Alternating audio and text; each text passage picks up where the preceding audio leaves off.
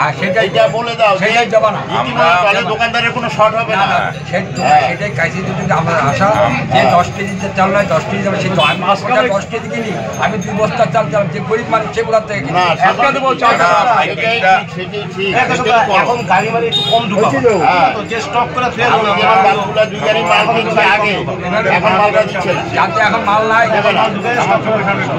মাইকিংটা পরীক্ষাটা শেষ হলে করে দেবো, পরীক্ষার মধ্যে মাইকিং করতে পারি, ঠিক আছে, অসুবিধা নেই। আমরা দোকানে দোকানে প্রচার করছি সুস্থ স্বাভাবিকভাবে, অন্যান্য যেরকম দোকান চলতো যেরকম দাম ছিল সেরকম দামে বিক্রি করা।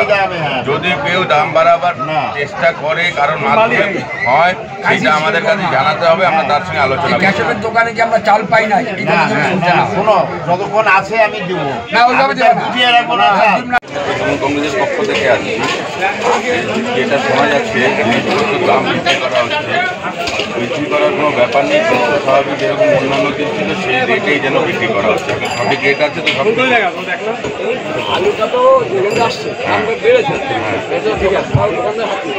না সেটা তো বললে হবে না।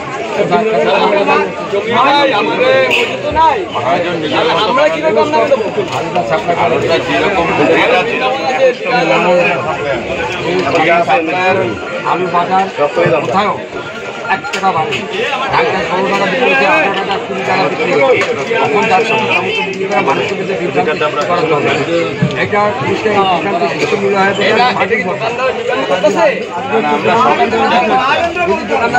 মহাজনকে পাঠিয়ে দেওয়া, যদি মহাজনের সাথে কথা বলতে হয় করোনা ভাইরাস নিয়ে অযথা আতঙ্কিত হবেন না বা গুজব ছড়াবেন না। পশ্চিমবঙ্গ সরকার এই ভাইরাস মোকাবেলায় আপনার পাশে আছে। জ্বর, কাশি ও শ্বাসকষ্ট, ফ্লুয়ের এই লক্ষণগুলি করোনা ভাইরাস সংক্রমণেরও সাধারণ উপসর্গ।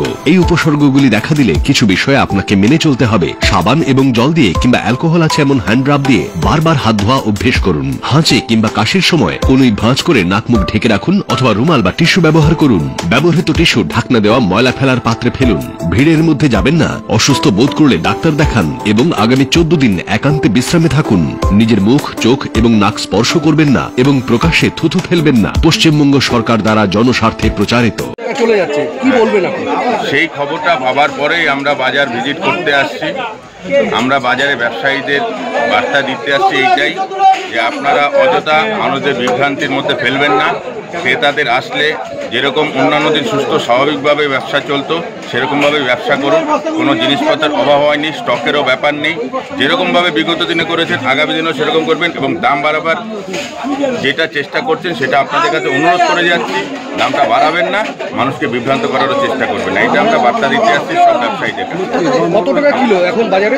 এখন কোথাও আলু দেখছি 16 টাকা, কোথাও 20 টাকা বিক্রি করছে। সেটাই আমরা জানাতে যাচ্ছি যে 16 টাকা বিক্রি করতে হবে প্রত্যেকটা জায়গায়।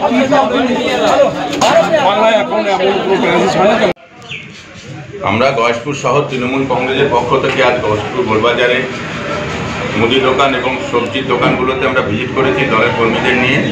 সেখানে একটাই বার্তা দিয়েছি যে অযথা বিভ্রান্তি ছড়াবেন না এবং বিভ্রান্তির চেষ্টাও করবেন না। জিনিসপত্র সঠিকভাবে পাওয়া যাচ্ছে। বাংলার মুখ্যমন্ত্রী মমতা ব্যানার্জি বলে দিয়েছে জিনিসপত্রের অভাব নেই। সুতরাং আপনারা সঠিক দামে সঠিকভাবে অন্যান্য দিন যেরকম ব্যবসা করছিলেন সেইভাবেই ব্যবসা করবেন। জিনিসপত্রের দাম বাড়াবার চেষ্টা করবেন না এবং স্টক করবারও চেষ্টা করবেন না। যথেষ্ট মাল গয়েশপুর গোলবাজারও মজুত করা আছে, মানুষকে সঠিক দামে ব্যবসাটা করবেন সেই অনুরোধ আজ গয়েশপুর শহর তৃণমূল কংগ্রেসের পক্ষ থেকে আমরা সব দোকানে দোকানে গিয়ে অনুরোধ করে আসছি। নমস্কার।